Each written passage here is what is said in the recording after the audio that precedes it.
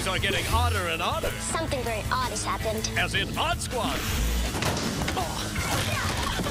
Whoa. Weekdays on PBS Kids or anytime on the PBS Kids video app.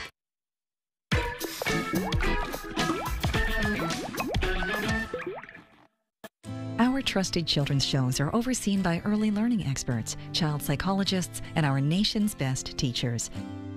Empathy, inclusion, and critical thinking skills are taught along with the science, math, and language arts. AZPM keeps the youngest in our community entertained while ensuring that they enter school ready to learn and that they stay curious. Your support makes this possible. This is AZPM, bringing people and ideas together.